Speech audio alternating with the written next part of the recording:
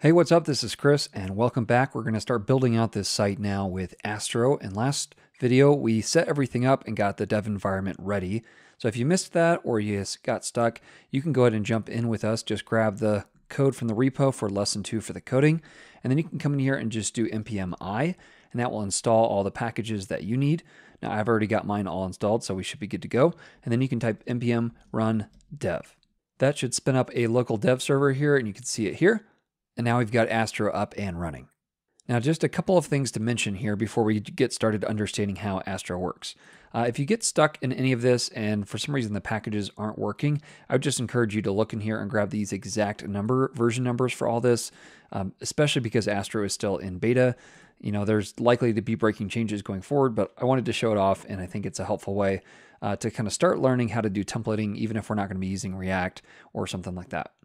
All right, so that's the first thing. The second thing is that if you get stuck at all, there are docs here for both Astro and Astro Icon. That's mostly what we're going to work on in this video that you can read about. Now let's jump into reading the docs because I want to explain kind of how things work in Astro. I'm going to pull this over just a bit so we actually get access to the sidebar. Now the project structure is actually also explained on the little template they give you. Basically, everything is going to be inside a public folder that you don't want to touch, that you just want to be like a raw asset on your site. And then everything you're going to use to build the site is in this src folder. Now, by default, you've got pages here, and anything you put in here with the .astro extension will actually have just its own route. So you could do like new.astro, and I'll show you how to do that in a second. Everything else then can live in a components folder. And the idea of templating things or building things out with components is that you can use code multiple times throughout your site, and if you template it right, then you can just pass in whatever data you need to make that section of the site have the right data in it. Now, if that doesn't make sense, don't worry. I think as we work through this, you'll kind of get the hang of why you might want to do something like this, even with just like a HTML, CSS, and JavaScript site, rather than just coding it out hard-coded. All right, let's go ahead and jump over here. I've got this index.astro, and let's go ahead and talk about that templating as we kind of convert this page to a more dynamic set. Now, if I jump back over here to this project structure, and let's pull this open, you come down here to layouts, and one of the things that they suggest you do is put all your basic layouts, your patterned layouts, in a folder called layouts. So that's not created by default, but I can create that if I just come over here and do a new folder, and we'll call this layouts. Now inside here, I'm just going to add one file for now. We're going to call this base layout, like that, .astro. And what I want to do is use this as a template for any page that might be on the site. So I'm going to come over here and grab everything actually from my index.astro. Let's grab all of this, all the way up to here, and there are these little guard sections with these 3 end dashes, and you can leave that alone for now. I'm going to come over here and just drop all of this in here. I will need to delete the tour, and I'll show you why here in a second. And then come back over here to index.astro, and I'm going to delete all of this. So now what I've got is just this section here with nothing in it in the index.astro page. And then over here, I pulled all the data from the index.astro page and removed that one tour component. Now, basically what we're trying to do is make it to where we can use a basic head, a basic footer, and nav that I would have on every page of the site, and then just dropping content for each individual page when I need to alter kind of that default. So how do we pass this template back to the index.astro page? Well, in Astro, you do it with a simple import. And if you're used to JavaScript, it's basically that. So you come over here and you'd say import, and then you're just going to import base layout from, and then here is a relative path. So we're going to go up a level and then into layouts and then into base layout. Now, if I save this, I can come over here and now I can just type base layout as if it were like a H1 tag or something like that. And I'm actually going to leave it just like that. If I save it, we should actually get an error. And the reason is we don't have title defined. And if you look over here at the base layout, we're saying that we need some kind of templating here. That's what's inside these brackets of title. So we've passed this whole layout over to index. How do we get data from index over here to the base layout? Well, it would be just like an src attribute on an image component or an alt attribute or something like that. We're going to actually add essentially like an attribute. It's called a prop. And if you're used to JSX or working with React or something like that, you're going to be very familiar with this. But I'm just going to pass in here title equals, and we'll call this design landing page, something like that. And now over here, I need to find a way to actually grab that. And just like I found in my index.astro page, I need to add this little templating language up top. Now, you may have noticed that VS Code did that automatically, and that's actually because I've got an extension here called Astro. Just make sure you get the one by Astro, and this gives you language support for typing in Astro. Probably should have mentioned that up front here. But now what we're going to do is we're going to go ahead and pull in that data, those props that we got when we added the component in our index.astro. So I'm going to say const, and here we're just going to destructure title from Astro like that, make sure it's capitalized .props. And now there we go, we've got welcome to Astro, and look, our title came in as design landing page, which is what we passed it. So just to kind of rehearse the way that this templating works is you're going to have imports when you're trying to pull in whole components, and then you can pass those components data with these props. To get the props, then once you're inside of those components, you simply type const and then destructure whatever the name of the prompt is. Now I can even give this a default, so I could say something like, this is a page, or something, and that's kind of a default value. So it's going to pass it that if I don't give any kind of title here. So if I were to remove this altogether, now it's going to say this is a page. So if you have multiple pages on your site, what you might want to do is have something like that to where this ends up being the default, just the name of your site. And then if you forget to pass in a title, it won't break everything and it will just show at least the name of your site. Now in this game, I'm going to pass this back, and now that I've got a title, you'll see that over here, even though I've got a default set, it's not going to use that. It's going to use the thing I passed in. Now let's remove this for now because we've just got a single page, so let's not make it more complicated than it needs to be. Now I mentioned a second ago that you have automatic routing set up. So if I were to come in here and grab this and duplicate it, and let's call this something else, let's call this new.astro. I've got this set up, and I can actually just come to this new route, new like that, and it's already set up. In fact, I could just change this to new landing page, and you see that it actually is pulling in that title. But the problem is if I've got two different pages using the same component, obviously I want the content to be different. Well, how do you do that in Astro? Well, all you need to do is on your component, you need to pass a little slot component. So if I come down here, wherever I want that to be, so like if I wanted it to be right here, I would just pass slot like that, and it's a self-closing tag. And now I can come over here to new, and inside here, assuming that I have an opening and a closing tag of my base layout, I can just say like, hi, I'm a new page, or whatever. Now notice I'm on my index.astro page, and that doesn't show, but if I were to go back to my new page, there it is, hi, I'm a new page. Same thing if I go over here, and inside here, I say something like homepage, and then I move back to my homepage, and refresh, there we go, homepage right there. So you can actually pass content in both as props, or you can just say, hey, give me a slot in this component that I can fill custom for each individual time that I call this component. Now, if this is all a little bit new to you, don't worry, we're going to get really comfortable with it as we move throughout because we're going to be building components this entire video series. So let's remove this, and let me get rid of this new, and we'll just kill this all together. All right, and then let's go ahead and start building some more stuff out on this base layout.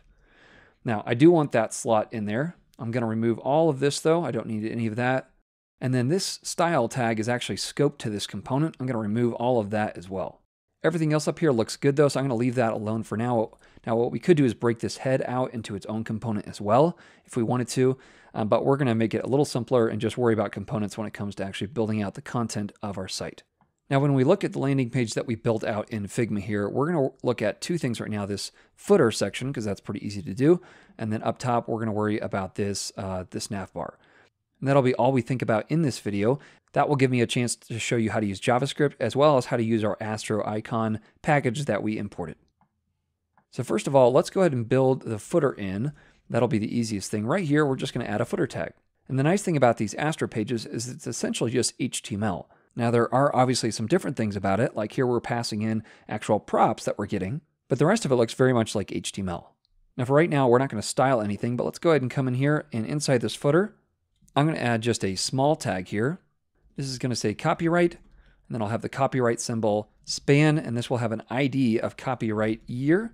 We're not going to have anything in there right now, and then I'll have the name of the site design. Eventually, I'm going to want to put a class on here of blur. So for now, I'll just go ahead and do that so that it's ready for us.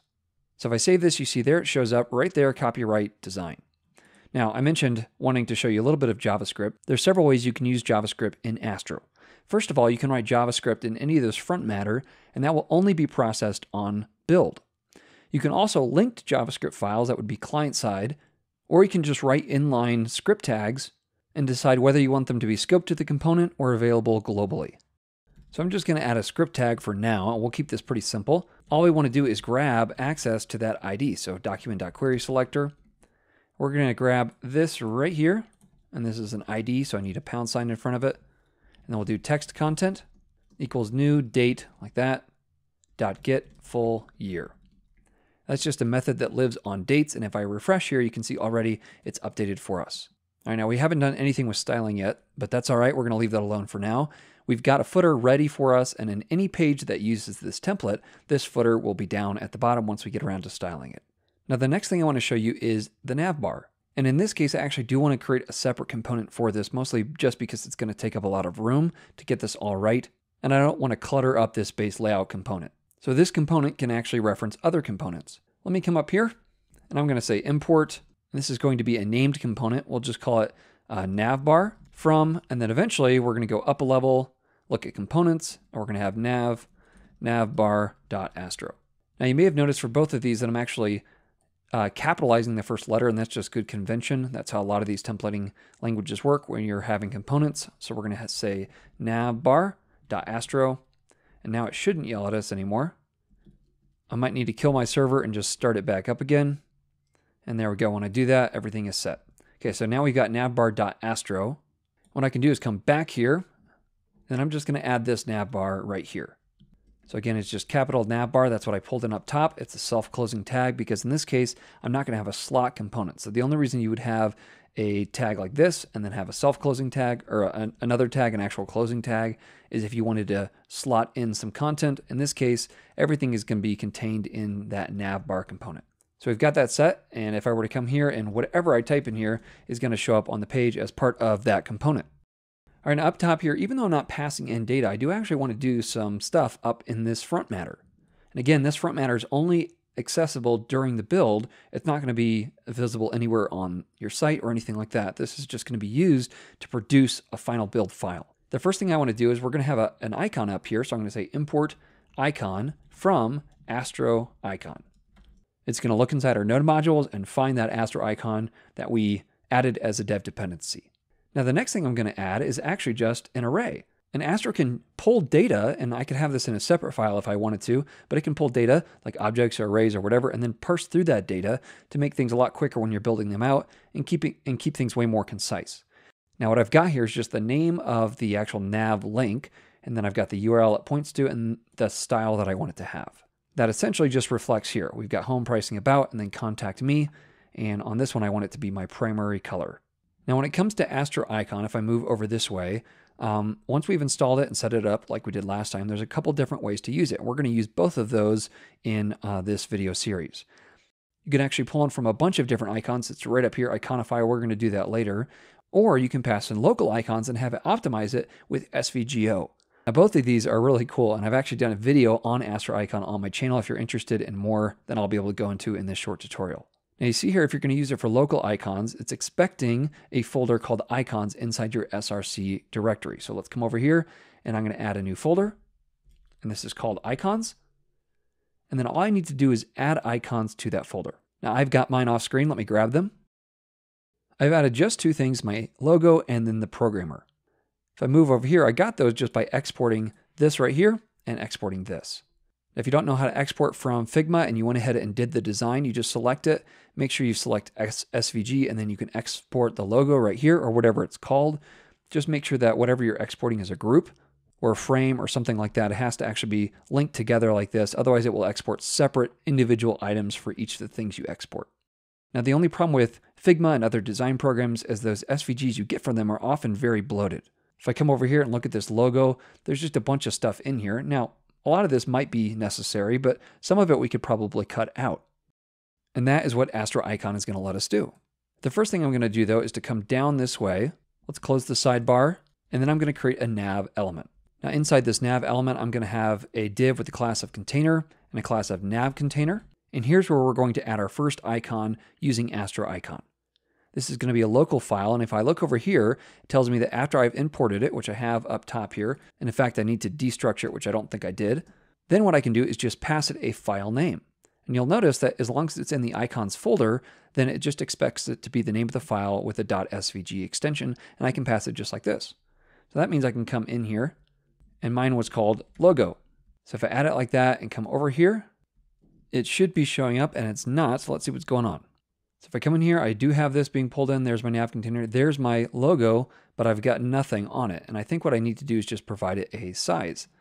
So you can pass in a bunch of things, and it gives you access to any standard attribute. So I could do like ARIA attributes or even classes, just pass in class. But I could also pass in like width or whatever. So let's pass in a width. And here, when it's a number, I'm going to pass it in brackets here. We'll say 225, and then I am going to give this a class of logo. And now if I save it, there it is. I don't know if you can see that because the background is so light. So let's do this. Let's add a style tag here just temporarily. And we'll say that any nav has a background color of, let's do black. It helps if you do background color correctly. All right, there we go. So now you can see it. Now it's actually got a filter on it, a CSS filter, which is why it's hard to see against the white background there. Now the cool thing about this is it's been minified as much as possible with SVGO, and all I'd had to do is pass in a name right here. Such is the brilliance of Astro Icon. Again, if you're interested more in this, I did a video on my channel you're welcome to check out. Now, if we look at our finished design, we've got this over here, and then we've got all these names for the different pages that might be on this site. Obviously, we didn't design all of those. So let's go ahead and add all of these, and they will be in their own separate container so that we can justify space between on them and keeping the logo over here and everything else this way. So let's come back over this way. Let's add that container. We're going to call it nav wrapper. And then let me give myself a little bit more space. And inside here, I actually want two different things. I'm going to have a UL. That's where all my nav links are going to live. And then I'm also going to have a button. Now this button is only going to be visible on mobile, and that will be my little toggle that we'll use to expand and close the menu. So let's do these one at a time. First of all, I'm going to give this button a class of button and then button menu. And we'll use that when we style things. We'll give it an ID of menu, menu button. And then because it controls a section that expands, I'm going to say ARIA expanded. We're going to set this to false because by default it will not be expanded. And because there's going to be no text here, I need to make sure I pass it ARIA label to make sure that screen readers and other assistive technology know what this does. So we'll say open mobile nav. Now inside here, I actually want an SVG as part of this button, as really the visible part of this button. You know what that means? That means we get to use Astro Icon again. So if I come back over here, now we're not going to worry about local icons. We're going to come all the way back up here. And instead, we're going to pick from different packs that are available to us. And you can grab them here from this site. Because we used feather icons, let me just search for feather icons. Now there is a feather icon, so you want to make sure you grab feather icons because that's the one we used. And then I'll just search for menu. And here it is right here. So let's grab this. And all I have to do is copy this text right here. And then we're going to go ahead and move this icon down. And it's the same syntax, even though this is not a local icon. I'm just going to add the name right here. Let's remove all of this for now. And if I save it and come back over this way, you're going to see that my icon button shows right there. In fact, to see the icon, I do need to give it a width, and we're going to pass this 25. And there it is. Now, by default, these icons use the current color, which is the color of its parent, this button. So once we get around to setting the color for that, it will pick up whatever the color of that parent is. Now, I mentioned the other thing we've got here is a UL. This is where we're going to have our nav links. So let's add a class of nav links to that. This will have a role of navigation. And now we're going to get to map through that data that we added up top. You'll remember at the very top in the head matter, in this front matter, we added an array of nav links. So I'm going to come down this way, and inside this UL, rather than manually typing out all of these individual li tags, I'm going to add curly brackets. Now this tells Astro that you're either passing in props or you're doing JavaScript. That means I can write plain JavaScript right here and it will build it and then just spit out plain HTML when it's done. So let's grab our nav links, and then we're just going to map over them. It's an array after all. So we're going to grab a link, and then in parentheses, and make sure they're parentheses and not curly brackets, we're going to have an li with a role of none. I'm going to add an anchor tag, and then inside here, I don't actually need these quotation marks. I can just do it inside brackets, which again tells it I'm doing some kind of templating. I'll say link.url. Now, if I come back up top, you'll notice that each of these objects have a URL property. And that's all I'm referencing here. That means inside here, I can say link.name. Now, if I save it, you can see over here now our color is getting in the way. Where was that style? Here we go. Let's say like gray. All right, so there we go. Now we can see that we've got those names coming in. And if I were to hover over each of these, you can see I've got inside here, this is the /. All the other ones were these pound signs. And so now we've got all of those dynamically being generated in this little map function. Now we have a couple other things to name. That is, we need to give this a class of button, and then we want it to have a button, and then the style will be the other property that we need to pass in from the object. Because we're doing JavaScript, we can just add this into template string here with link.style. Now, unfortunately, it doesn't style it very clearly to let you know that you've done that correctly, but that is the right way to do it. And then finally, we're going to add a nav link class to this. If I come back over here and we inspect this again, you'll now see I've actually got those style tags. So button transparent is for that one. Let's see, I think it's the final one that says button primary, if you can see that. And maybe let's move this down to the bottom so it's a little easier to see anyhow. So while our output is very much so just standard HTML, we're able to quickly loop through a bunch of data and spit out exactly what we want. Now, I know we haven't done any styling and this looks horrible so far, but that's okay. Let's do one more thing in this video, and that is we're going to go ahead and add a script tag. Again, because I want this to actually be client-side, I want it to be down here rather than up in the front matter. So I'm going to say script, and then let's get a little bit more space, and I need to grab a few things. So I need our nav button, and I'll say document.query selector, and I'm going to grab the ID of menu button.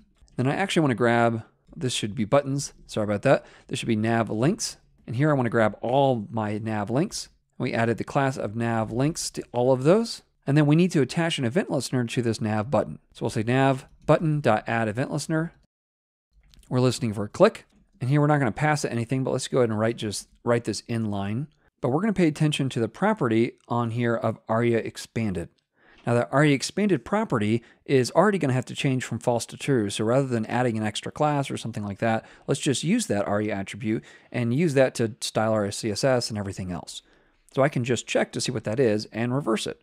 So I'll say nav button.set attribute, and the attribute we're wanting to set is aria expanded. And then I'm going to copy all that because inside here, we're going to say the same thing, except instead of set attribute, we're going to say get attribute. So we're going to set the attribute of aria expanded to this. And what we're going to write is a little ternary here.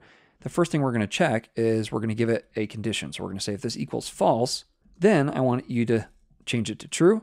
Otherwise, put it at false. Now, if this is the first time seeing a ternary, they're a little funky, so let me walk through this with you. Basically, we're giving it a condition. The condition here is if get attribute of aria expanded equals false, and if it does, then go ahead and change this aria expanded right here to true. Otherwise, set it to false. So it's just going to essentially reverse it. Now, if we did this correctly, let's come in here and grab this button right here. When we click on the button, down below it should change from false to true and true to false, and there it goes, back and forth. We can use that to style this mobile navigation menu, and we'll do that here in the next video. I hope this video was helpful for you both in learning how to kind of template out things in Astro, and in addition to that, getting a chance to see Astro icon. Now, one final note, if you're used to writing in React or Vue or Svelte, you can actually use those normal components that you're used to using, but the only difference is in Astro, because it's a static site generator, it will just output static HTML. You can choose whether or not to hydrate that, and I'll leave it to you to look at the docs to do that, since that's beyond kind of the scope of what I'm covering. But if you don't write vanilla JavaScript, you much rather would store things like this in state, you can do that very easily using Astro. Now in the next video, let's go ahead and start making this not look like the worst site you've ever seen, and let's start using the design that we built out and actually building out this design using CSS. Make sure you subscribe so you don't miss that one, and I will catch you next time. Happy coding.